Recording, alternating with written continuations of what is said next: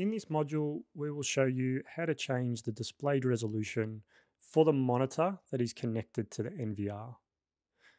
This is an important option because you would want to use the correct and supported resolution that your monitor can handle.